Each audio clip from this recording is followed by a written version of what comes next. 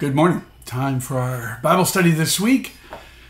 Into the book of Exodus, we go back into chapter 8. We're going to take a look at the next two plagues that the Lord sends to afflict Egypt.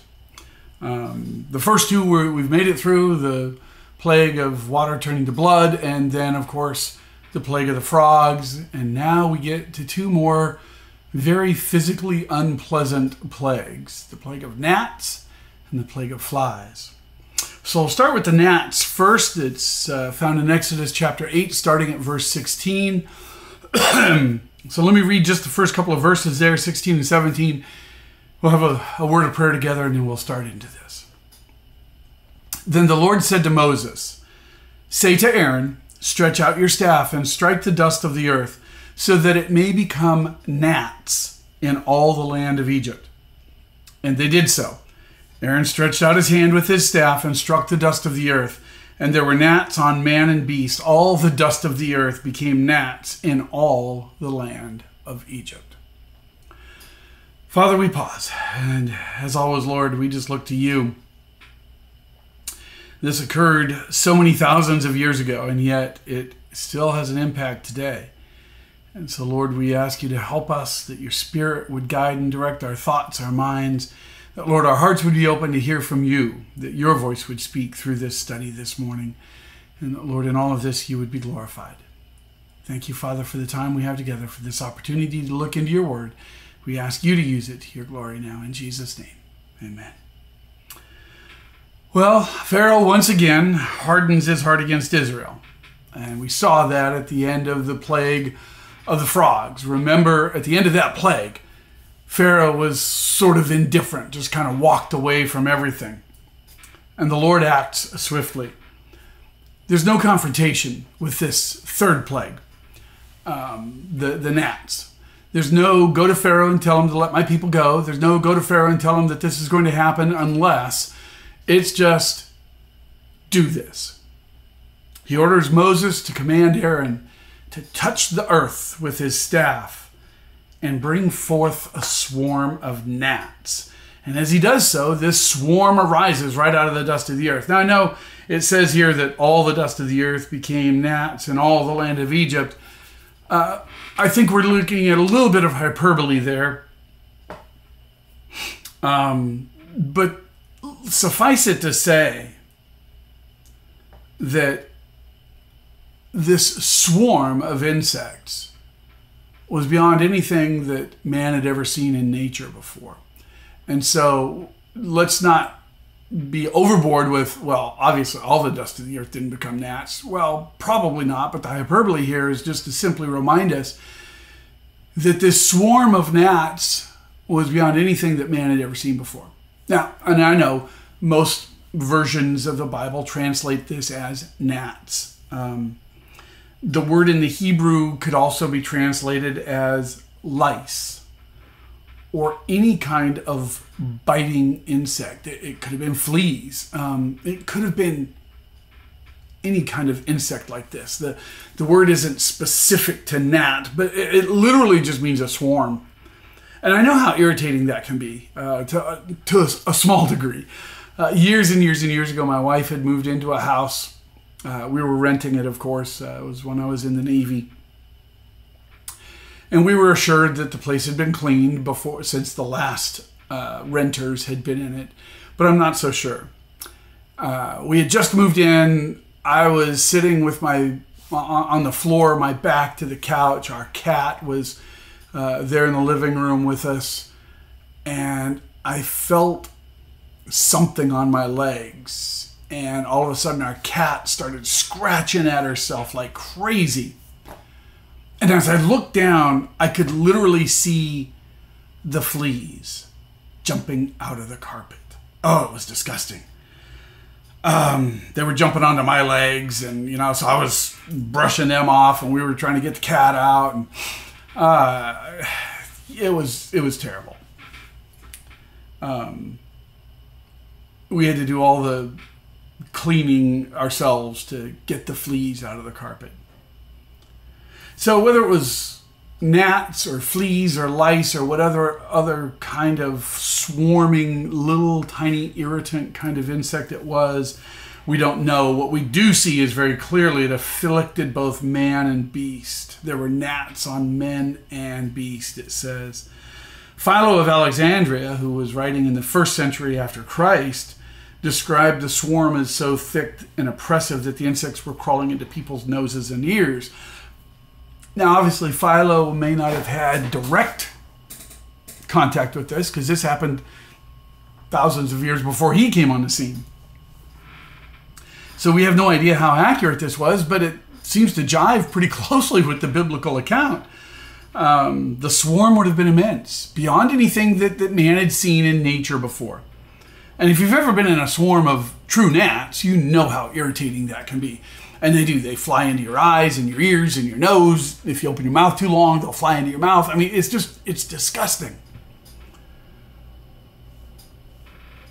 And then we come to verses 18 and 19, after this had happened. The magicians tried by their secret arts to produce gnats, but they could not. So there were gnats on man and beast. Then the magicians said to Pharaoh, "This is the finger of God." But Pharaoh's heart was hardened, and he would not listen to them, as the Lord had said. So once again, the magicians try to replicate. They try to imitate what Moses and Aaron do, what Aaron accomplishes through the rod, the staff of God that he's holding. However, their secret arts failed them this time. This was beyond the limited power of even the demonic forces that they were serving. And the magicians confessed to Pharaoh, "This is the finger of God." Now, before you think that the magicians have come to a saving faith in Yod-Heh-Vav-Heh, Yahweh, the God of Israel, understand that what they're really just saying is this is so supernatural, this is beyond our power. There are other places in Egyptian writings that talk about the finger of God, and what they're really saying was that it's as if one of their gods' finger has been placed on the scales.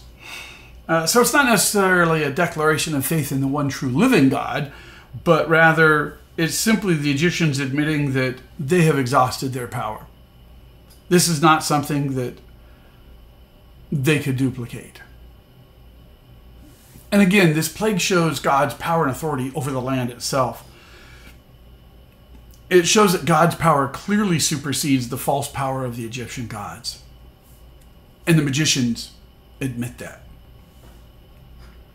And there's a sense here, and this is probably where I like, because in the past couple of ones, we were able to more so identify the specific Egyptian false deities that God was attacking. This one's a little more difficult. There are several different possibilities here. But here's the one that I really like that God is showing. Because in one essence, God is creating chaos out of order. Now, when God created all that he created, he was bringing order into nothingness. And so God created order. But now he's using his power, his divine authority, to bring chaos back out of that very order. And here's where it gets interesting. Because one of the big things that Pharaoh was supposedly responsible for was bringing order out of chaos.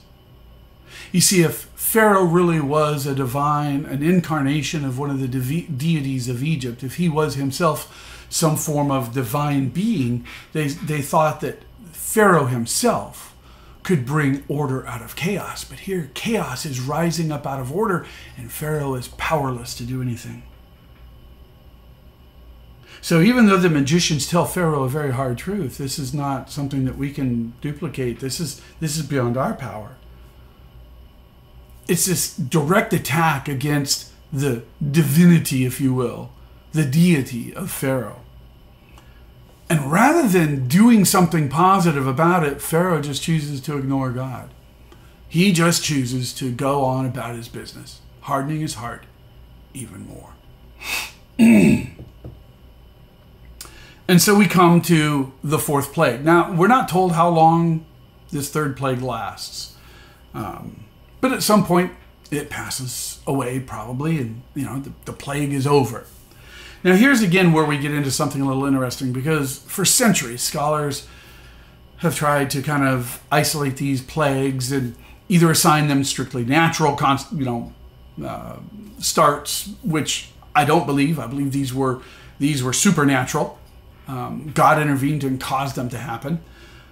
Secondly, they'll try to group them together, and sometimes they're grouped together in pairs. And I had mentioned earlier that the first two seem to be focused on the river, the next four focus on the land, and the last four on the sky, and that's certainly, I think, a valid way to kind of group them. But here's another grouping that we need to see. The first plague, if you remember, the plague of the water turning to blood, God commanded Moses that he and Aaron should go and confront Pharaoh at the river. And they did so. The second plague, even though we're not told that they were told to do so, they confront Pharaoh, it looks like, in front of his palace, because when the frogs come up, Pharaoh just turns around and goes back into his palace. The third plague, the gnats, they don't confront him at all. God just says, make this happen, and they do it. Now we come to the fourth plague, and we're going to see that God once again tells them, go confront Pharaoh as he's going down to the river to bathe. So let's pick this up, verse 20. Then the Lord said to Moses, rise up early in the morning and present yourself to Pharaoh as he goes out to the water, and say to him, thus says the Lord, let my people go that they may serve me. Or else, if you will not let my people go, behold, I will send swarms of flies on you and your servants and your people, and into your houses. And the houses of the Egyptians shall be filled with swarms of flies, and also the ground on which they stand. But on that day I will set apart the land of Goshen, where my people dwell, so that no swarms of flies shall be there, that you may know that I am the Lord in the midst of the earth. Thus I will put a division between my people and your people. Tomorrow this sign shall happen. And the Lord did so. There came great swarms of flies into the house of Pharaoh and into his servants' houses. Throughout all the land of Egypt, the land was ruined by the swarm of flies. We see this formula start to play out again. Remember, first plague, go down and meet him at the river. And now here we come to the fourth plague. Go down and meet him at the river. Give him a warning. Tell him that this is going to happen tomorrow.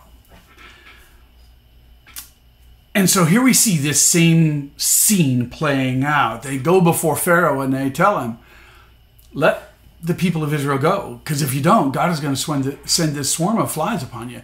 And you saw how irritating it was for the gnats. And even if they were just gnats, if they weren't lice or fleas, it would have been tremendously annoying to have these swarms of gnats constantly around. But now God is saying, I'll send flies to you. And flies, as we know, are just a little bit more gross even, I think, than gnats. Now, obviously, Pharaoh denies once again. And as a result, the Lord does exactly as he said he would do. He sends swarms of flies into the homes of the Egyptians. And let's face it, flies are ugly. They're repulsive creatures. But we have to be careful here. These may not have been house flies.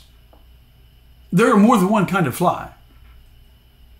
Some ancient writings indicate these flies may have been what are known as dog flies, similar to what we may call horse flies here in the United States. Biting, blood-sucking flies. I don't know if you've ever been bitten by a horsefly. I have. Let me tell you, it hurts. Whatever they were, house flies, dog flies, horse flies, who knows, they afflicted all of Egypt. But this is the first plague where we are told that the land of Goshen, where the people of God, the people of Israel resided, was exempt. Can you imagine how that would have been? Obviously Goshen's the wrong side of the tracks, right? The Egyptians, Israelites are slaves. They lived in Goshen. That's slave land. But the slaves are not dealing with this problem, and you are. And You know, if you've ever been in a room where just a single housefly has been flying around, you know how irritating that can be. And if you're in a room with half a dozen to a dozen of them flying around, it's like, oh my goodness, okay, I've got to do something.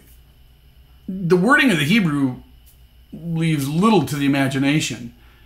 It says great swarms of flies afflicted the house of Pharaoh and the house of the Egyptians. Literally, it's like they became a weighty burden. Imagine having so many flies on you, around you, that it was as if a weight were cast upon you. And if these were the dreaded dog flies, blood-sucking, biting flies, I mean, little wonder Scripture says that the swarm ruined the land of Egypt. And he said they would be on you, they'll be in your houses, they'll be on the ground. I mean, it's crazy to imagine this. It would have been horrific. As bad as the blood and the frogs and the gnats would have been, if these were biting flies, oh my goodness, this would have been terrible to try to live through. So it's little wonder that Pharaoh once again appears to relent. Verses 25 through 32. Then Pharaoh called Moses and Aaron and said, "Go, sacrifice to your God within the land." But Moses said it would not be right to do so, for the offerings we shall sacrifice to the Lord our God are an abomination to the Egyptians. If we sacrifice offerings abominable to the Egyptians before their eyes, will they not stone us? We must go 3 days' journey into the wilderness and sacrifice to the Lord our God as he tells us. So Pharaoh says, "I will let you go to sacrifice to the Lord your God in the wilderness, only you must not go very far away. Plead for me." Then Moses said, "Behold, I am going out from you, and I will plead with the Lord that the swarms of flies may depart from Pharaoh, from his servants, and from his people tomorrow. Only let not Pharaoh cheat again by not letting the people go to sacrifice to the Lord." So Moses went out from Pharaoh and prayed to the Lord, and the Lord did as Moses asked, and removed the swarms of flies from Pharaoh, from his servants, and from his people. Not one remained, but Pharaoh hardened his heart this time also, and did not let the people go. So while it appears that Pharaoh is once again ready to relent, not so much. But he does call for Moses, and he asks them to intercede and have the flies removed. He says, "Plead for me." First he tells them, you could worship your God right there in your own land, right there in Goshen. Offer sacrifices so that these flies can be removed. And Moses and Aaron, they'll remain fixed, and rightly so. And they said, no, they must travel into the wilderness, because what they will be doing will be seen as an abomination by the Egyptians. So Pharaoh appears to relent. He says, fine, just plead for me. Just don't go too far away, okay? You see, Pharaoh still thinks that the Israelites are his people, that he owns them, even though God has been telling him, and this is now the 6th time, really, that God has told him, let my people go. But Moses agrees, telling Pharaoh he will ask the Lord to remove the flies on the following day. And he's also bold enough to tell Pharaoh, but don't cheat again. Don't cheat on me again and not let the people of Israel go. But of course, Pharaoh has no real intention of letting the people of Israel go. He just wants the flies gone. And when all the flies are gone, once again, Pharaoh hardens his heart. You know, you'd think after a certain time, you'd learn. Right? Don't you? You'd think you would. But not so much. And sometimes I wonder, within all the patience of God, how long it takes for us to learn the lessons that he wants us to learn. You know, Pharaoh obviously was a stubborn, stiff-necked, hard-hearted individual. He was fully bought into the idea that he was himself a god, even though he was being shown to be powerless over these plagues. And even though the very theology, the theological framework that he lived within was being torn asunder by Almighty God, he refused to acknowledge. He refused to turn and repent. And how often do we see people make shipwreck of their own lives by doing the exact same thing? By refusing to acknowledge God, by refusing to repent, by refusing to choose the path that would bring them to salvation. So before we look too harshly at Pharaoh and write him off as just being idiotically stupid, let's be careful with that. Pharaoh was a smart man, possibly, but he was so lost, he couldn't even see that he was lost. And even when confronted by the very power of God, his own court magicians telling him, we can't duplicate these things any longer, Pharaoh refuses to give in. Now, my prayer for today is simply this: don't be like Pharaoh. God has probably confronted you in numerous ways and in numerous times to get you to turn to him. Don't be like Pharaoh. Don't harden your heart. Father, we give thanks. Lord, even as we study this, we see just how disastrous stubbornness can be on our part. When we choose to not hear your voice, when we choose to not see you at work, it's a disaster. And the same is true, obviously, for what Egypt was going through at this time. It was a disaster, all because of the hard heart of one man. How far the implications of our actions can reach, Lord, we don't even see. So, Father, be patient. Correct us, guide us, that we might honor and glorify you, the one true and living God, the Lord God. We give thanks to you today now and ask you to use this to your glory in Jesus' name. Amen. God bless you. Hope to see you next week.